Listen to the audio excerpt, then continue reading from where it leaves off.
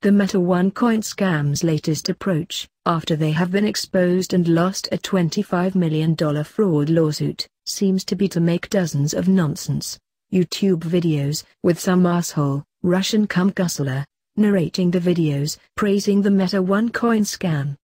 People, Meta OneCoin has been found guilty of fraud in Texas, and was fined $25 million. Yes, $25 million. Wake up, people. It appears, with possibly other lawsuits in process, they cannot deposit checks as their accounts have been frozen. Do not be morons and buy this scam coin, as you will lose your money.